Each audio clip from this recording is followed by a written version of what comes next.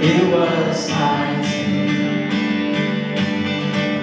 till I met you. I was breathing but not alive. All my failures I tried to hide. It was hard to till I met you. You called my name and I ran out that grave. Out of the darkness into your glorious day. You called my name and I ran out that grave. Out of the darkness into your glorious day.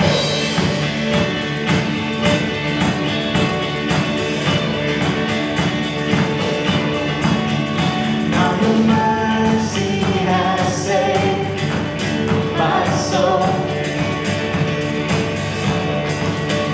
Now your freedom is all that I know. The old made new. Jesus, when I met you, when you called my name, and I ran out of that grave. Out of the darkness into your glorious day. You called my name and I ran out of that grave. Out of the darkness into your glorious day.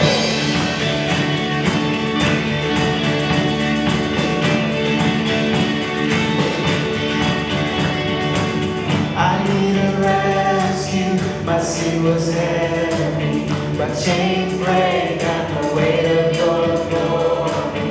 I need a shelter. I was an orphan, but you called me a citizen of heaven. When I was broken, you were my healing. Now your love is the air I'm breathing. I have a future. My eyes are open. 'Cause when you call my name, shout it. I ran out of that grave. Out of the darkness into your glorious day. You called my name and I ran out of that grave. Out of the darkness into your glorious day.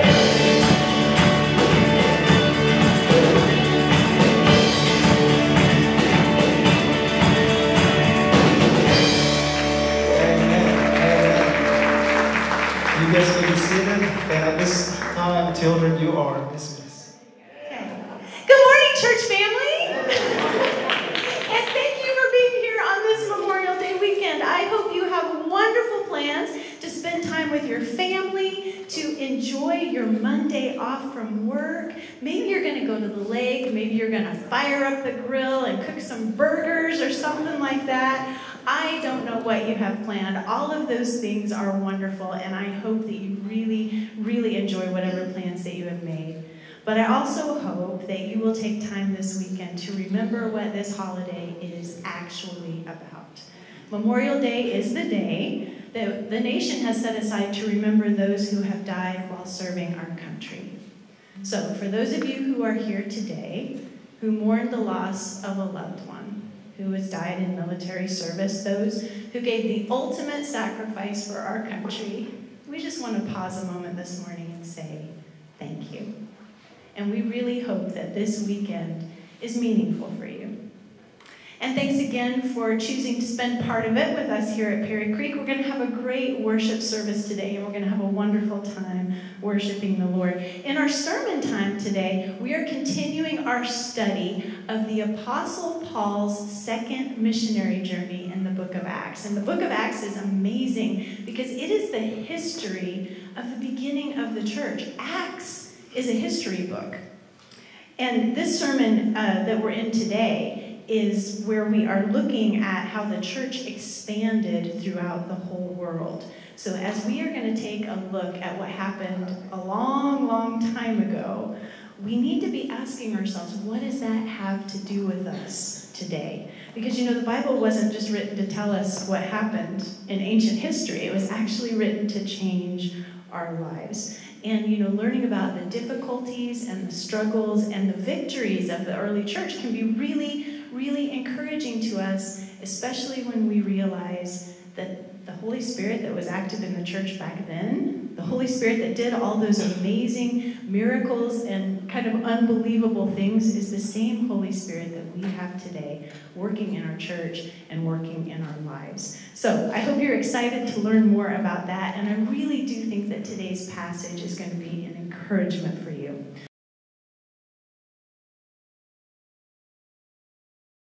Today, I want to talk to you about the topic of how to be an upper-class Christian.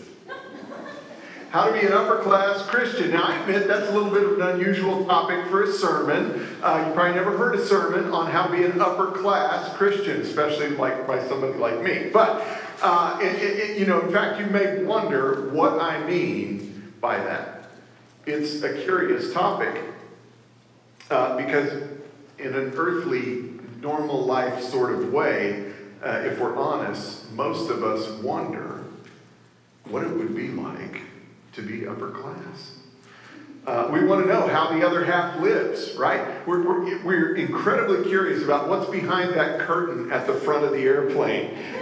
You know, we want to experience upper class life. And you know, over the years, Kelly and I have tried little tastes of that from time to time. I remember one time Kelly paid so that Calvin and I could drive a Ferrari around a racetrack. Now, chances are I'll probably never own a Ferrari, but it was fun to experience that. One time when Kelly and I lived in Zimbabwe, Kelly got a special deal to stay at a very swanky, very exclusive safari lodge called Pamushana. So this was during the height of the political unrest in the country, and no one was coming into Zimbabwe for tourism. So if you were a local, you could get these incredible deals. So Kelly and I stayed in the same room that Michael Douglas and Catherine Zeta-Jones had stayed in the month before. And it was definitely upper class. Okay, it's just a little different from most of the hotel rooms I stay in. Our room came with its own private pool. We had a helipad. Okay, and granted, we didn't have the helicopter to go with it, but still, we had a helipad, okay? And we had our own indoor-outdoor bathroom and shower that was bigger than our family's entire house. And we had all our meals, all our game drives, all our drinks included for the price we paid, which was $27 US a night. We stayed there for 6 months. No, y'all thought we were suffering, didn't you? So it was nice. Of course, the game drive was just about the worst game drive I've ever experienced because we were stuck in a Land Rover for hours with a British business owner who could not stop talking about his business, and his grandkids who couldn't care less about the animals. Anyway, so it was, the game drive was less than ideal, but hey, we had a helipad. We were upper class, right? So we all want to know what it's like to be upper class. So what do I mean by upper class Christian? Well, today, believe it or not, we're going to look at a passage that's about that. A passage about how to be an upper class Christian. It's a passage about how to get a Ferrari. Just kidding. But it's a passage about some Christians that Luke, the writer of Acts, says are truly upper class. So today we're going to learn how to be an upper-class Christian. Let me invite you, if you have your Bibles, to turn to Acts chapter 17, verses 10 to 15. Acts 17, verses 10 to 15. And today, as we look at this passage, we're just going to do a couple things. First, we're going to just look at the title that Luke gives to these Christians to make sure we understand what he's actually saying. And then secondly, we're going to see 4 reasons that Luke gives them that title. And guys, all joking aside, here's what we're going to see in this passage. We're going to see 4 qualities that you can have as a Christian. These qualities don't actually relate to your income or your social status. They're not actually deep mysteries. You don't have to be a highly experienced Christian to have these things. In fact, they're not even surprising. But they are 4 very important reminders of what makes someone a better class of Christian. And it's my prayer today that we'll just kind of take inventory. That we'll be encouraged. This will be a little bit of a lighter sermon, but just that we'll be encouraged by this story and that we'll look at our lives and see if these qualities are there. All right? Now, as we get ready to read our passage today, let me just remind you of where we're at in the story of Acts. So, last week, Paul and his companions, Silas, Timothy, and Luke, the guy that wrote Acts, they were in northern Greece, in Macedonia. They were in the capital city of Thessalonica, where Paul preached the gospel in the synagogue and where they suffered for the gospel as unbelieving Jews stirred up a mob and demanded that Paul and his companions leave the city. And that's where we are when Luke begins our story in Acts 17, verse 10. Luke says this: "The brothers immediately sent Paul and Silas away by night to Berea. And when they arrived, they went into the Jewish synagogue. Now these Jews were more noble than those in Thessalonica. They received the word with all eagerness, examining the scriptures daily to see if these things were so. Many of them therefore believed, and not a few Greek women of high standing as well as men. But when the Jews from Thessalonica learned that the word of God was proclaimed by Paul in Berea also, they came there too, agitating and stirring up the crowds. Then the brothers immediately sent Paul off on his way to the sea or to the coast, but Silas and Timothy remained there. Those who conducted Paul brought him as far as Athens, and after receiving a command for Silas and Timothy to come to him as soon as possible, they departed." Let's pray. Heavenly Father, Lord, I just pray that you would open our hearts as we look at this passage. Father, I pray that you would direct me as I preach, that you would just open my mouth, and Holy Spirit, that you would guide the things that are said. This is a lighter passage, a more fun passage. But Father, what we're talking about is serious business. These things that help us grow as Christians. And so, Lord, please do convict. Please do help us to see where we can follow you, more precisely, Lord. How we can grow in our faith and kind of step into that next level that Luke is describing here. So, Father, please open our hearts, open my mouth, and fill us with your Spirit as your word is proclaimed. We ask it in Jesus' name. Amen.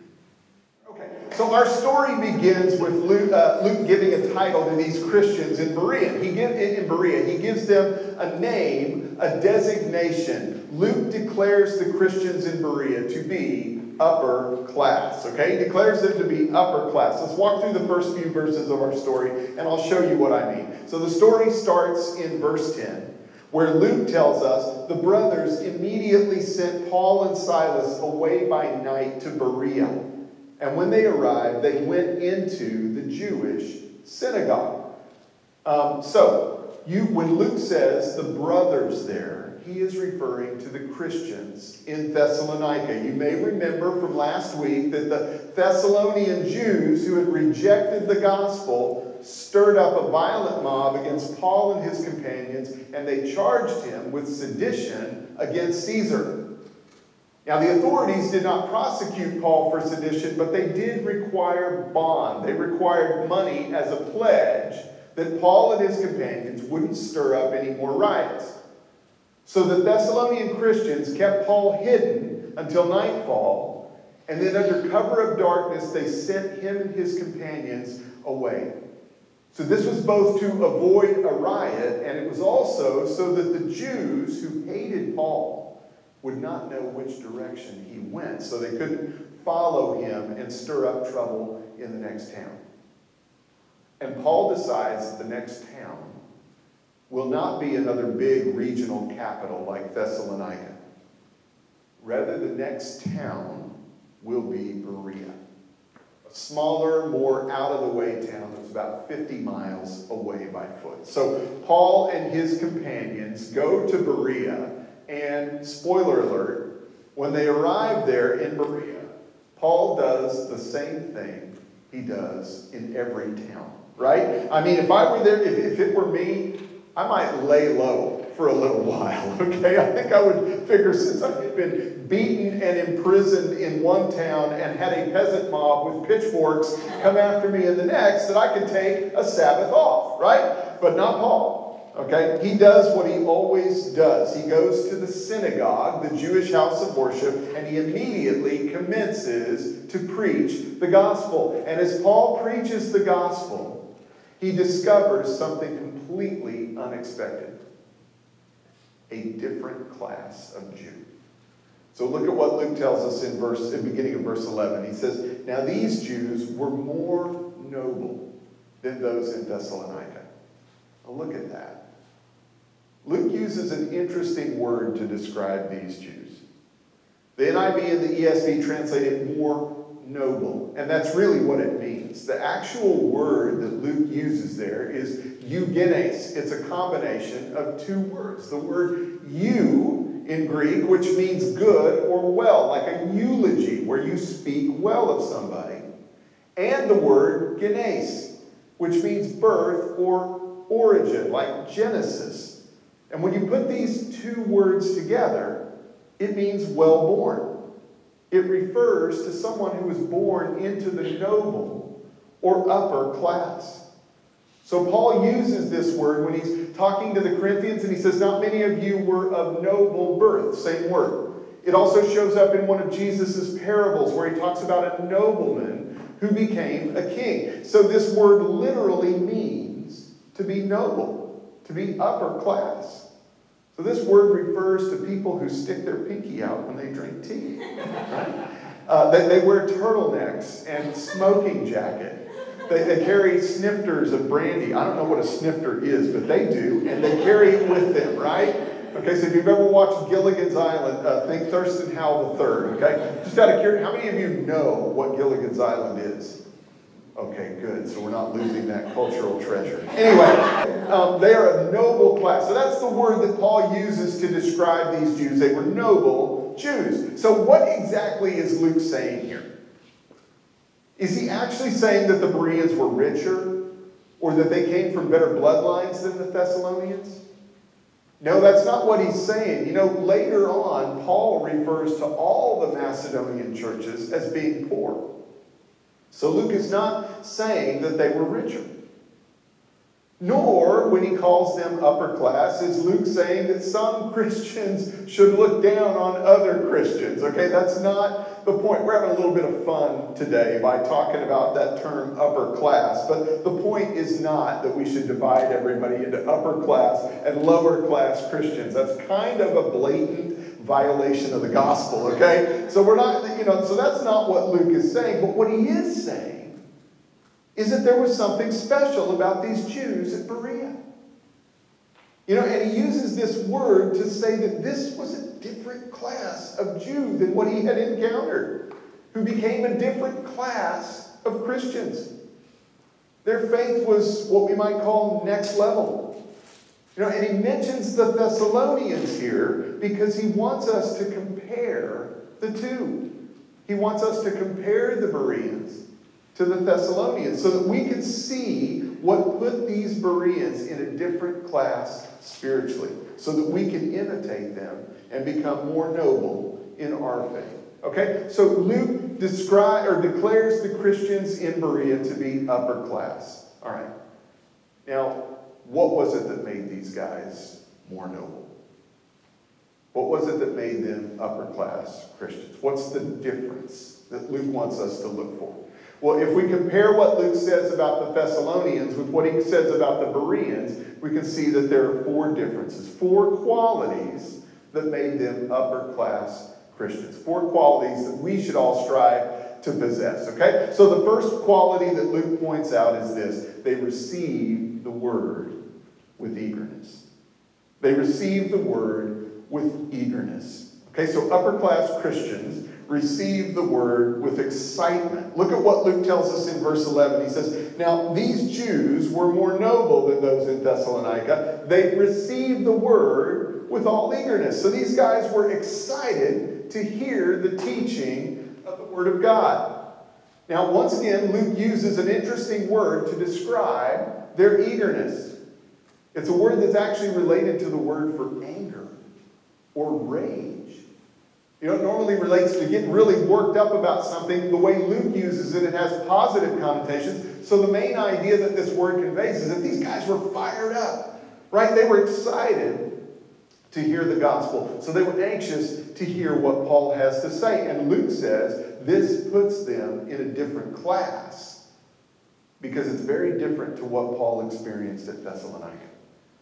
In fact, look at how Luke describes Paul's ministry in Thessalonica. This is from earlier in the chapter. He says, "And Paul went in, as was his custom, and on 3 Sabbath days he reasoned with them from the Scriptures, explaining and proving that it was necessary for the Christ to suffer and to rise from the dead, and saying, 'This Jesus, whom I proclaim to you, is the Christ.'" So notice what Luke says there. Paul reasoned from Scripture. Paul explained to them.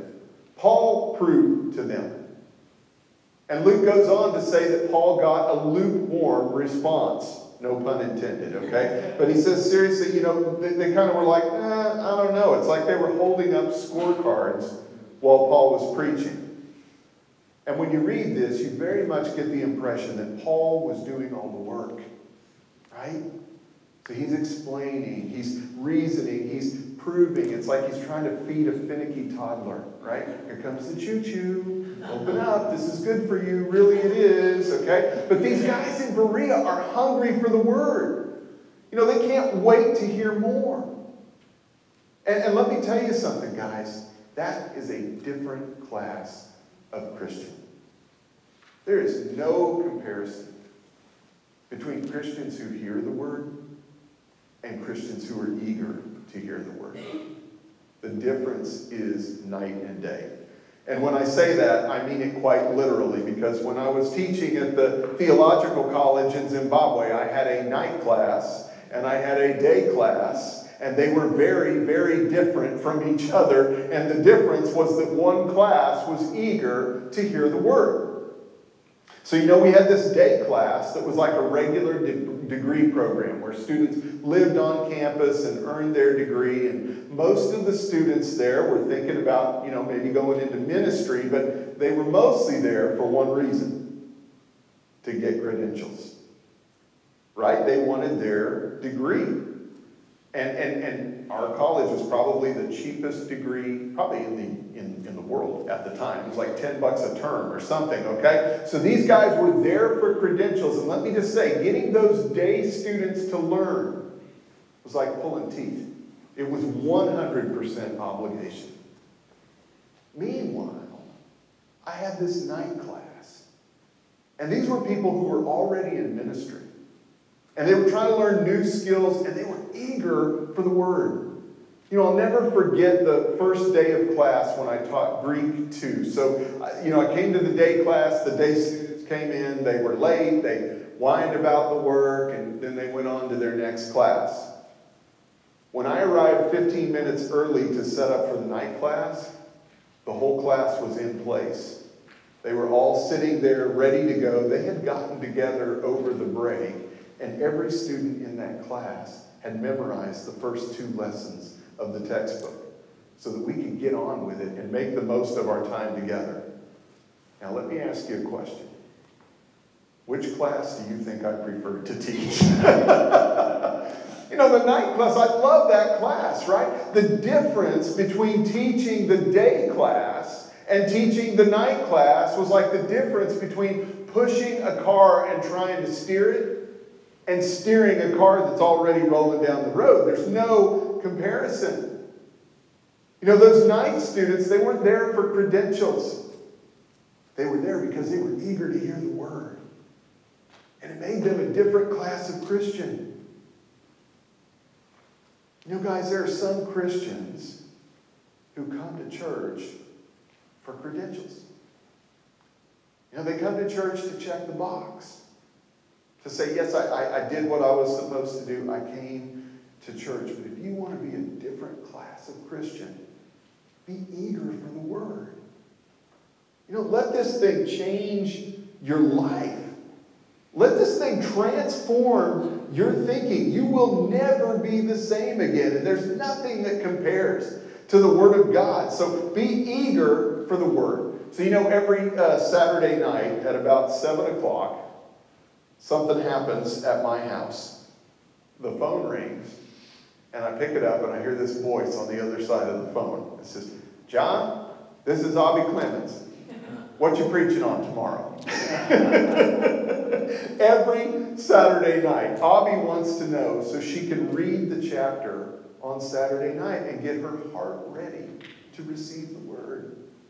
She's eager. And wow, do you know what that does to me as a preacher? I mean, that makes me so happy. It reminds me that, listen, bud, your sermon matters. There's somebody who's paying attention to you, somebody who's looking for God to speak to them. And it makes a difference. She's eager for the word, okay? So from now on, I want each and every one of you to call me every Saturday night and ask me, listen, she's eager for the word, and it makes a huge difference. Okay, so the first quality of an upper-class Christian is that they receive the word with eagerness. Okay, now the second quality is this: they examine the Scriptures. They examine the Scriptures, and this is what many people think of when they think of this Berean church. So the Bereans really searched their Bibles. In fact, in many circles, Christians who sort of know their Bibles really well are called Bereans. My sisters went to a school when I was growing up called Berean Academy because they wanted the kids to know their Bibles, all right? So look at the last part of verse 11. Luke says, now these Jews were more noble than those in Thessalonica. They received the word with all eagerness, examining the Scriptures daily to see if these things were so. So not only did the Bereans receive Paul's teaching with eagerness, but they also examined their Bibles to see if what he said was true. And once again, I promise this is the last Greek word I'm going to talk about today. Okay, we all know that I know Greek. We're all impressed, right? I'm just kidding. Okay, but seriously, the word that is used here is an important word. It's an intense word. It doesn't just mean that they sort of glanced at their Bibles to make sure Paul was quoting real Bible verses. They really dug in. So the word that Luke uses here is a courtroom word. It's a word that that means to judge hard. It's sometimes translated cross-examine. This is the word for the trial that Jesus had before the authorities. So the Bereans, they were really examining, they were scrutinizing the things that were taught. They weren't letting Paul go do their thinking for them. Right? They're examining the word to see if these things are really true.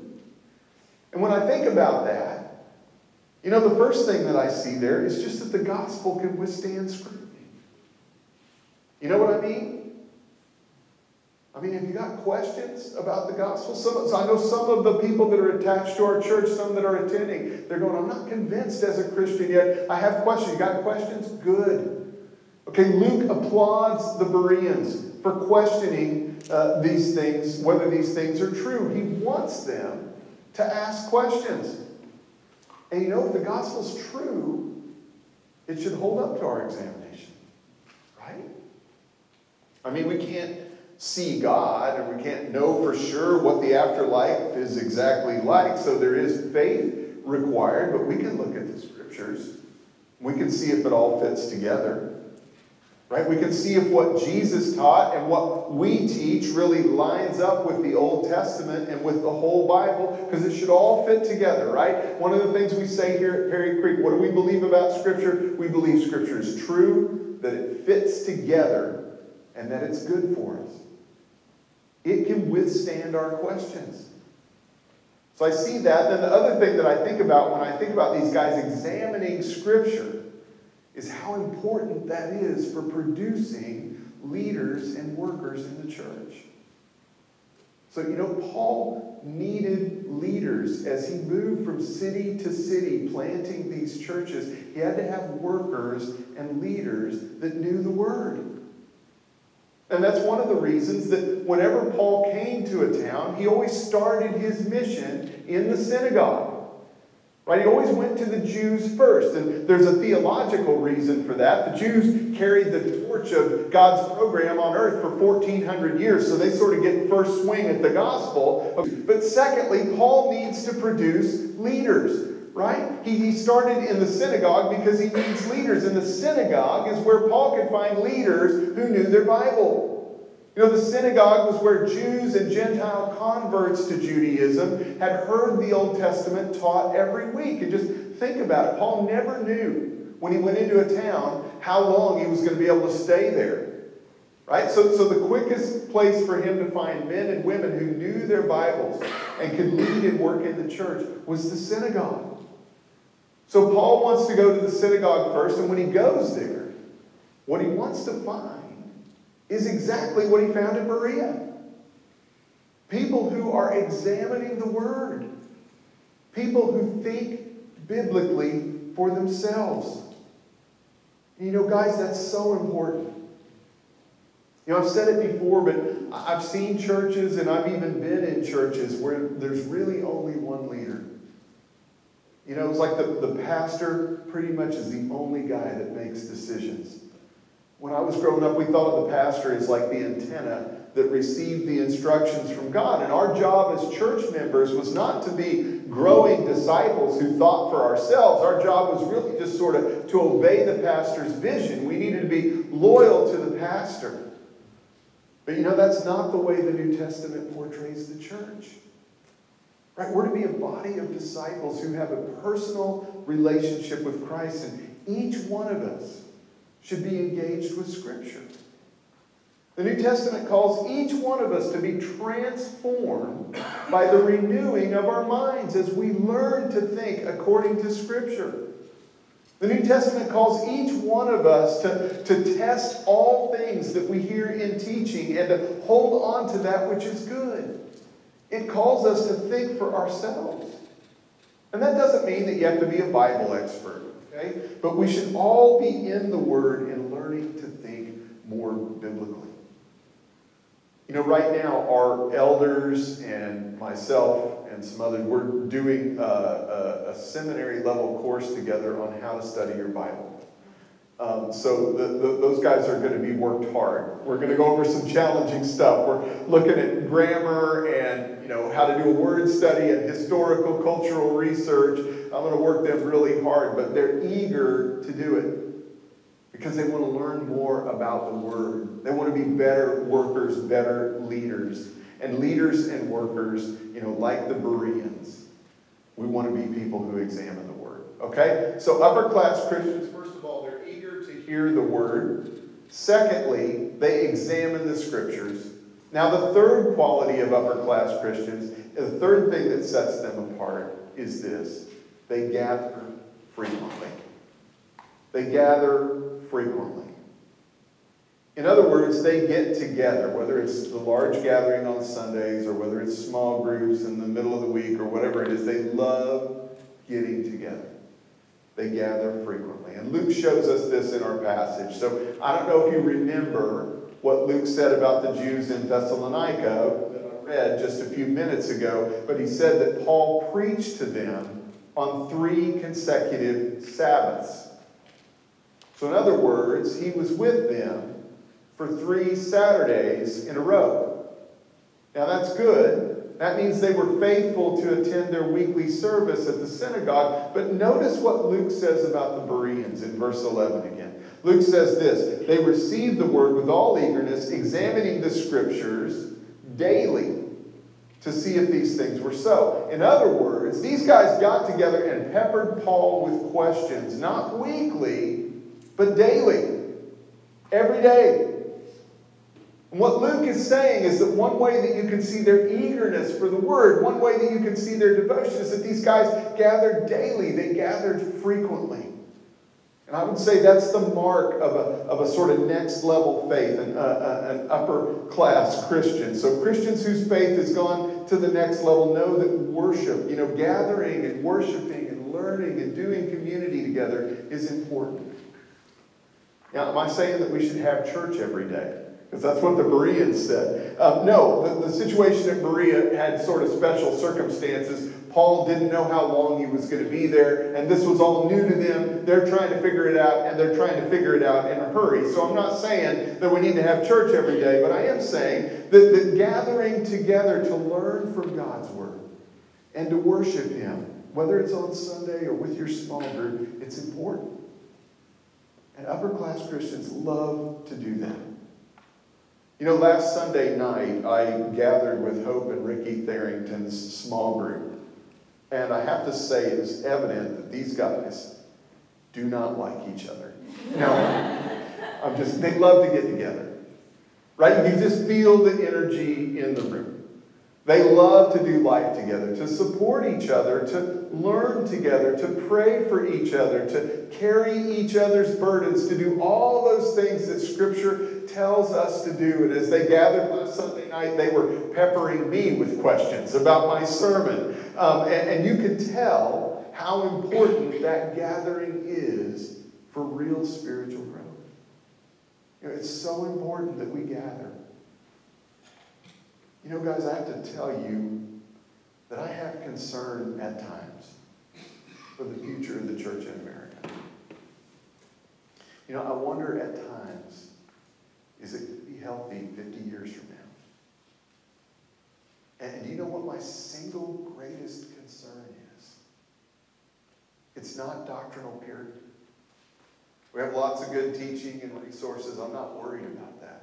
My greatest concern is not that the church might face persecution. We probably will face persecution. That is the natural state of the church. My greatest concern is not that the American church doesn't do enough outreach. My greatest single concern is church attendance. Just good old-fashioned, come to church on Sunday and small group in the week church attendance. And I know I don't need to be telling you that. You're here on Memorial Day weekend, right? So y'all should get a sticker or some kind of little trophy or something, right? But I am concerned that we not lose the discipline of gathering week in and week out. Gathering is important to the health of the church.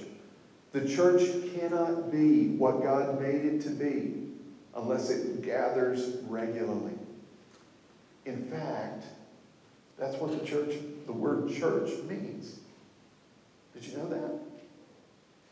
The word church in the Greek, ecclesia, doesn't mean disciples. It doesn't mean a building. It doesn't mean believers. It literally means the gathering. It means the assembled ones. That tells us something about the nature of the church. It was meant to gather. And upper class Christians know that. They love to get together, okay? And they gather regularly. All right, so more noble Christians, first of all, they are Christians who are eager to hear the word. Secondly, they examine scriptures.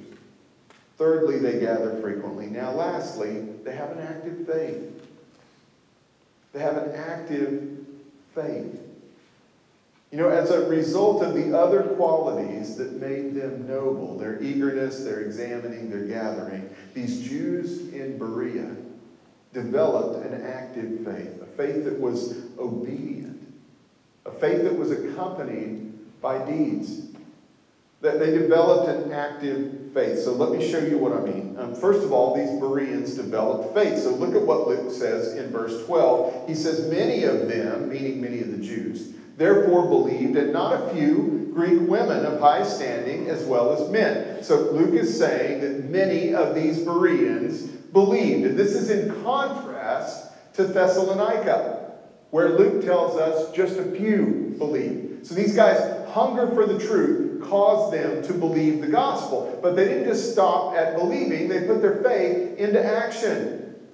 And this is the last sort of contrast between Berea and Thessalonica. You may have noticed at the beginning of our passage, when I read the sort of Thessalonians, or at the beginning of our passage that we preached today, that when persecution broke out in Thessalonica and it was time for Paul to go, the Thessalonians came out with Paul by night and they sent him on his way. Right? I'm sure they gave him good advice about where to go and how to get there, but Luke doesn't record that any Thessalonians were going with Paul. But when things fall apart in Berea, there's a more active response. Look at what Luke says in verses 13 to 15. He says, "But when the Jews from Thessalonica learned that the word of God was proclaimed by Paul at Berea also, they came there too, agitating and stirring up the crowds." Okay, so wow. These unbelieving Jews from Thessalonica hate Paul so much that when they figure out he's in Berea, they take the 50-mile walk to go persecute him there. They stir up a mob just like they did in Thessalonica. Verse 14, "Then the brothers immediately sent Paul off on his way to the sea, but Silas and Timothy remained there. Those who conducted Paul brought him as far as Athens, and after receiving a command for Silas and Timothy to come to him as soon as possible, they departed." So in contrast to the Thessalonians, the Bereans went with Paul. And here's the thing, they went a long ways. Okay, so when we first read verse 14, it sounds kind of like the Bereans just sort of sent Paul off and put him on a boat, right? But as we read the end of the story, we see that that's not what happened. For one thing, Paul probably didn't go by boat. When we look at the way that Luke describes things, it seems that they took him not to the sea to get into a boat, they took him to the coast. And then they walked 350 miles to Athens with Paul before Paul sent them back to get Silas and Timothy. So these guys walked 700 miles round trip to make sure that Paul was safe. They didn't just send Paul, they went with him. Let me tell you something. That's active faith. Okay? They believed the gospel. They believed it enough to protect Paul. And they wanted to help him as he proclaimed the gospel in other cities. So they believed it enough to be inconvenienced by it. Enough to take action. And guys, that's the kind of faith that God calls us to have. The kind of faith that leads us to action. The kind of faith that causes us to do something about what we've learned. If you want to make me feel good about myself, like when I'm out there shaking hands and people are leaving, you can tell me that was a good sermon, or that was interesting, or you really convicted the guy sitting next to me, or something like that, right? But if you really want to make me joyful, if you really want to encourage me, tell me what you did about last week's sermon. Say, you said such and such, and I went out and I tried it. And here's how it went. And that is what makes that is a different class of Christian. You know, the book of James says, don't be hearers of the word only. Be doers. Put the word into practice. Okay, so how do we put this passage into practice? You know, what is Luke inviting us to do by telling us this story of the Berean Christians? Like Kelly said, these are stories, but they're not just stories. They're not just in the Bible because they happen. This thing is alive, and it has the capacity to change our lives, okay? So what does Luke want us to do? Well, I think it's simple. He's inviting us to take inventory.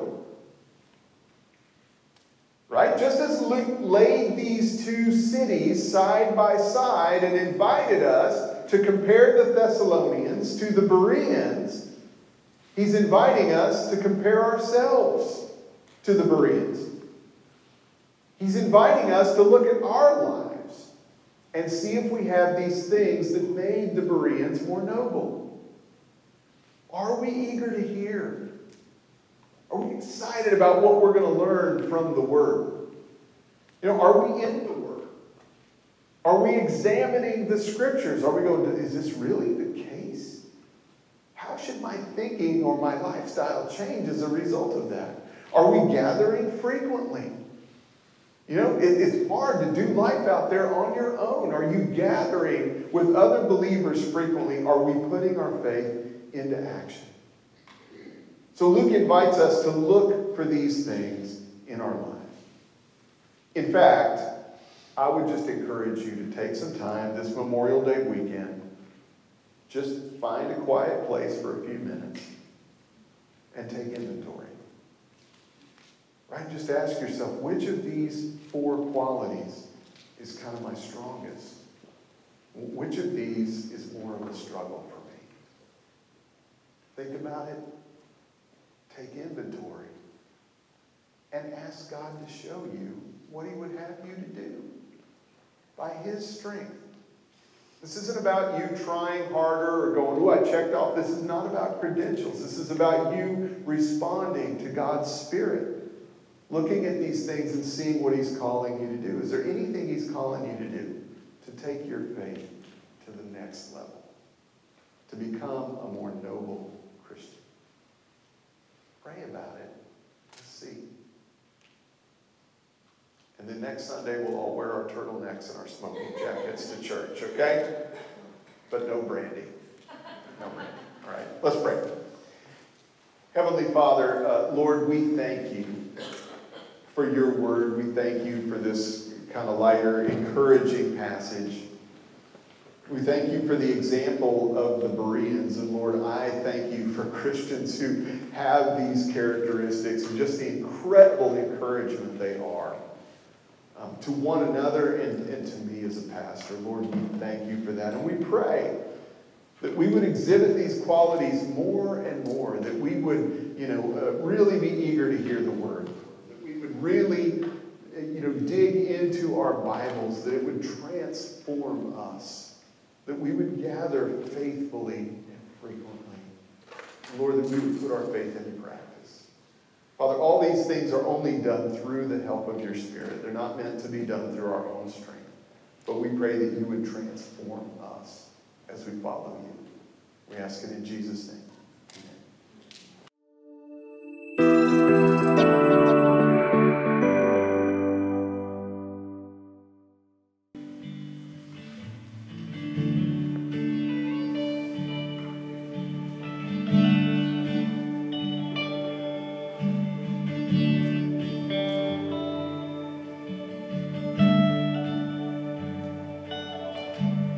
When I fear my faith fail, Christ will hold me fast. When the tempter would prevail, He will hold me fast. I could never keep my hold for life's fearful path, for my love is often cold. He must hold me fast.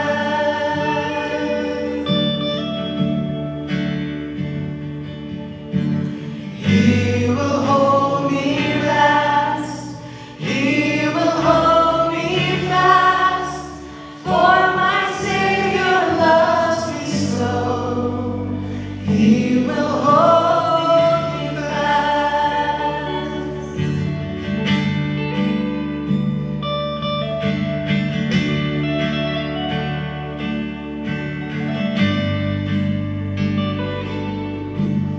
Those He saves of His delight, Christ will hold me fast. Precious in His holy sight, He will hold me fast. He'll not let my soul be lost.